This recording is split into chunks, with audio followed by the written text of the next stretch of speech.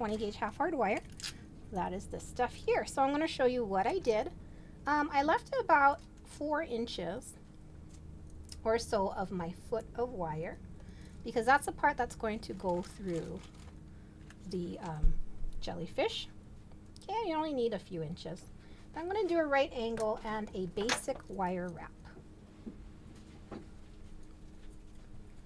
Okay. And you don't want this loop to be super big because you want it to sit inside the jellyfish nicely. Okay, so I have my basic wire wrap loop, and I'm going to coil it around 1 time.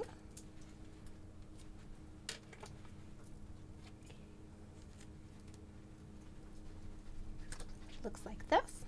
Okay, and because I want to make a flower kind of component in the middle, I'm not going to cut right now. I'm going to keep using this wire, and I'm going to just spiral, like make another coil on top of the first coil so that they sit next to each other.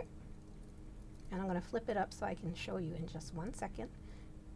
Just like this. So it's like a little, I'm going to try to bring it up to the camera. So it's like a little spiral here that is sitting right behind my wire wrapped loop. Okay, and with the wire wrap loop that I made pointing straight up and the tail pointing straight down, I'm going to get a long round nose plier like this, and I'm going to start making a flower. Now note that I only did this once to make my actual sample in this particular style, so forgive me if I make like I don't know what I'm doing. Okay, so I'm just going to do a loop like this. This is my first petal, and I'm going to turn it, make a second loop, and roll it.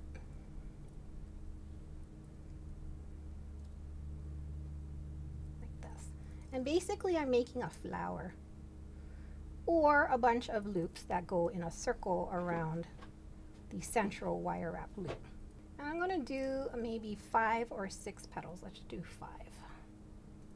Okay, can you see I have like a little flower action going on here? And what I'm going to do is, right now this tail is sitting on top.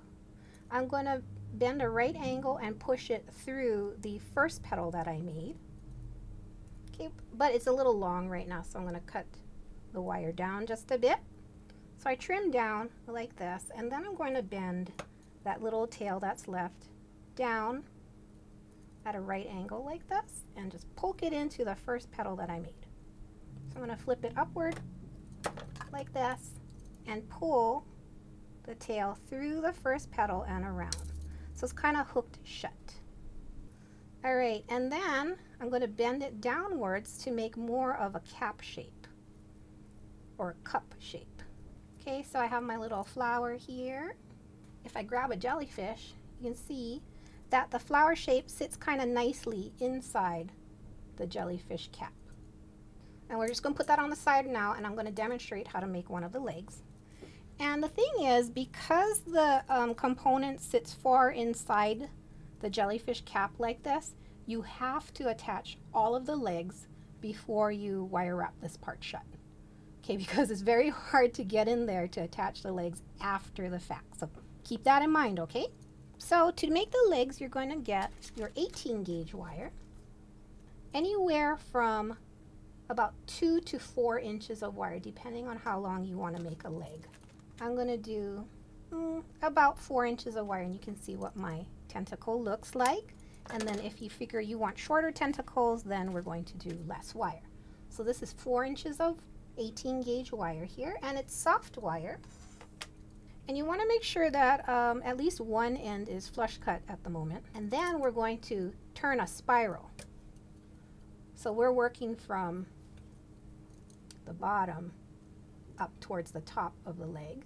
You grab a round nose plier, grab the very tip of your wire, and roll your wrist forward, just like that.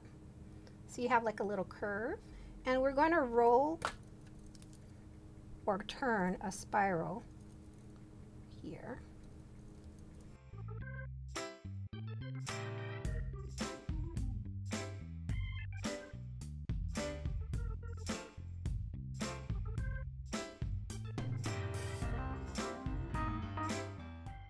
So normally if I was using soft wire, this would be an easy spiral, but now it's just like a little jaggedy one. And then I'm going to squiggle the leg a little bit, and I like to use a wrap and tap plier for that. So we're just going to put it in there, and we're just going to make a little bend like this. Okay, and just go back and forth. It's very free form. Okay, so we have our leg, and yeah, 4 inches long. Don't go any longer than 3 if you don't want super long legs. Okay, cut off an inch here. Once you get almost to the top, we're going to turn an eye pin that is perpendicular to the plane of the spiral. Meaning I'm not going to turn it this way in the same plane as the spiral. I'm going to turn it so that it is perpendicular. Okay, so grab the very tip of the wire and you roll forward. And then if you want to center your eye pin, you're going to turn it over like that and grab your chain nose plier and make it so that it's kind of centered. Your loop is centered on the wire. Or like this, and roll forward. So then you have your eye pin here, and it's perpendicular. And then what we're going to do is you can hammer the leg of the jellyfish with a metal chasing hammer. So I like to hammer the spiral portion.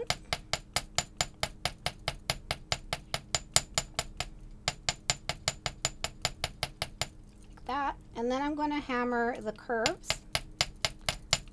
I like them to be a little bit wider on the curved portion and then thin out when it gets to the straighter portion. Okay, so we're just going to do the one at the top. If you happen to have a chasing hammer that has a ball side on it, this one is just a specialty one. But if you have a hammer that has a ball end, you can add extra texture to your wire with the ball end, which I really like because it makes it nice and shiny. And then we have one leg, and you just need to make like 6 more. Once you have those all done, again, you have to have them all done before you put your jellyfish together. You're going to open the eye pin and then attach it to your component. You can put one right in the middle as well, because remember there is a basic wire wrap loop here that started the whole thing.